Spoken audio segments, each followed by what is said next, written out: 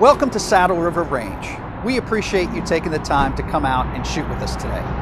We're going to head on in and go over some of the safety rules before we head out onto the firing line. But before we do, please make sure that all your guns are in a bag or a case, and if you're properly licensed in the state of Texas, you keep your gun in your holster until you're out on the firing line. So let's head on in and go over some more of the safety rules.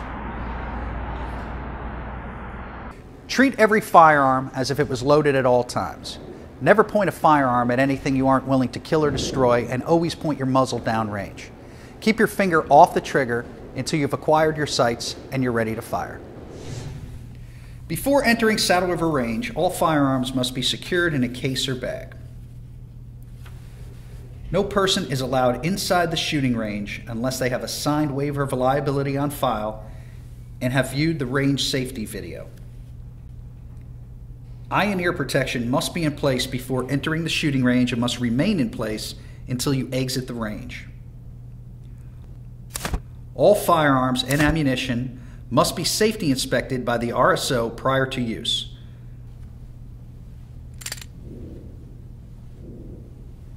Upon completion of firing, all firearms must be cleared and made safe before being cased or holstered and leaving the firing lane.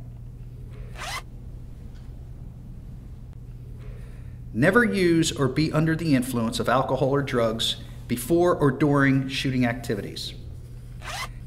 Anyone under age 21 for handgun or age 19 for long guns must be accompanied in the firing lane by a parent or legal guardian. Only brass-cased ammunition is allowed on the range. No reloaded ammunition of any caliber is allowed. Armor-piercing, incendiary, tracer, or steel core ammunition is not permitted. Only slugs may be fired from shotguns. Calibers up to 50 BMG may be fired. If you are renting a firearm from Saddle River Range, then you may only use ammunition you purchase from Saddle River Range in that firearm. No personal ammunition or reloads may be used in rental firearms.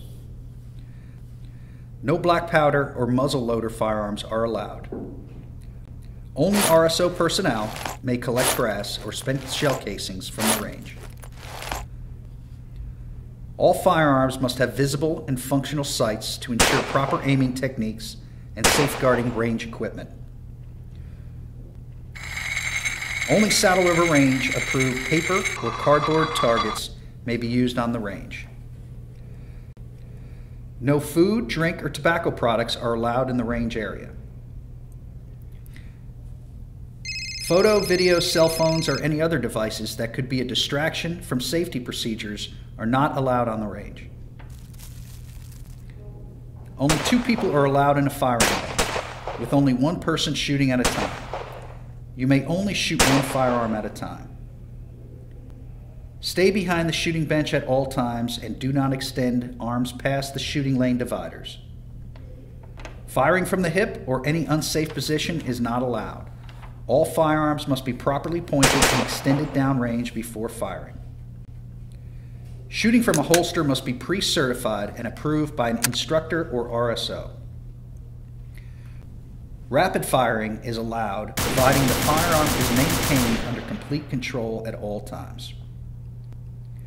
Shoot only at the target in your assigned lane. Cross-lane firing is not permitted. No hand-to-hand transfer of firearms. When sharing firearms with another person, do not pass firearms from one lane to another. Set it down on the bench and let the other person pick it up.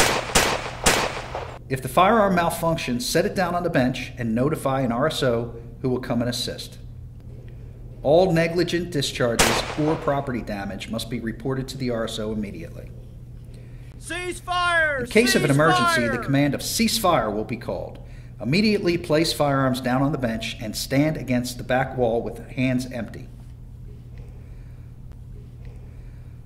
All verbal instructions issued by the RSO and Saddle River Range instructors must be followed at all times. The use of Saddle River Range facilities are a privilege, not a right. We reserve the right to prohibit any activities by any person at any time.